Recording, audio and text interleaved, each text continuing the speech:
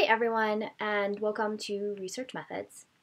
This week we're going to be getting our feet wet. So we're going to go over some important aspects of the class structure, and we're going to have an online discussion about research. This video is going to do the first part.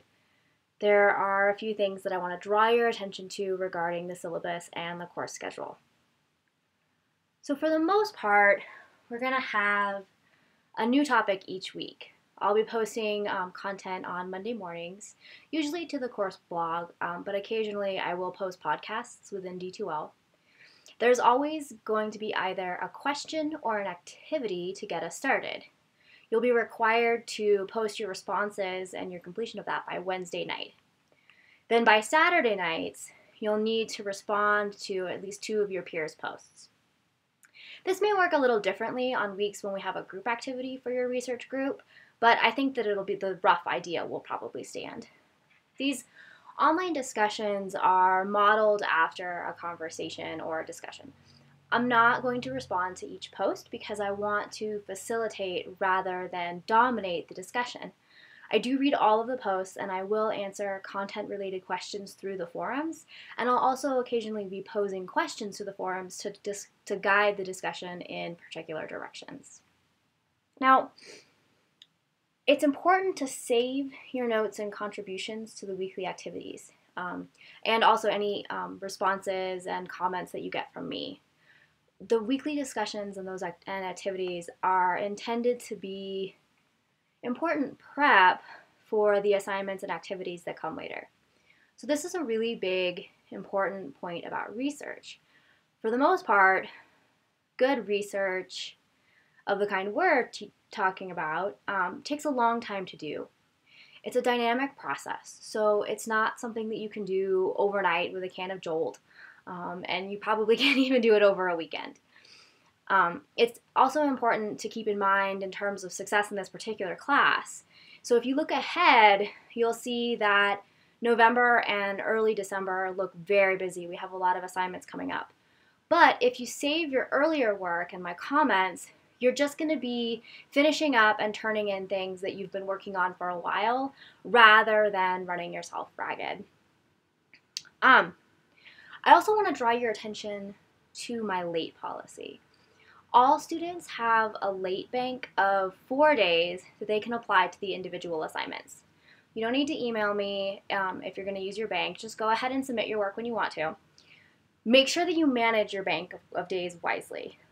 Once it's gone, I'm not particularly lenient except in rare extenuating circumstances. When the bank is up, I deduct 10% per day, capped at 50%. So you can always submit your work for half credit, even if weeks and weeks have gone by. I also prefer students to submit their work as a PDF. I like to grade on my iPad so that I can literally write on your assignment and then I'll email you my annotations. But I can only do that if you send me the work as a PDF. I don't have specific office hours, but I am always available to meet with you or your research group as a whole by appointment. I strongly encourage students to do this. I use Skype. It's pretty straightforward. It's a free piece of software that you can use. I've had really good success also using group video conferences with Google+. They have a Hangout feature that allows several video functions, which Skype, you can do a conference call, but you can't do the video. So I highly recommend Google+ for your research group project.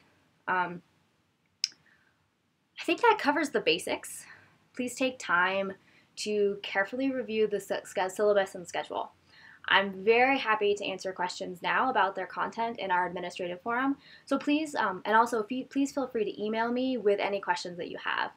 Your emails and questions are really important to me, and I usually respond to them within 24 hours or so.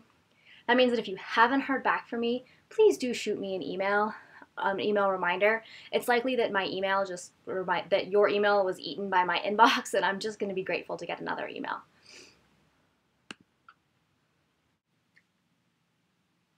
One more thing. I do want to remind you this week to please post an introduction to the greetings forum, and also to post some topics that you might be interested in researching for a research group to the research interest forum.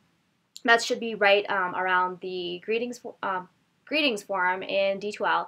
And the main thing that I'm going to be looking for here is just some sort of broad strokes in common. I apologize, I'm not sure that I'm going to be able to give everybody exactly the topic that they want, but I will do my best to have everyone in a group that's going to be researching a topic that everyone is at least marginally interested in.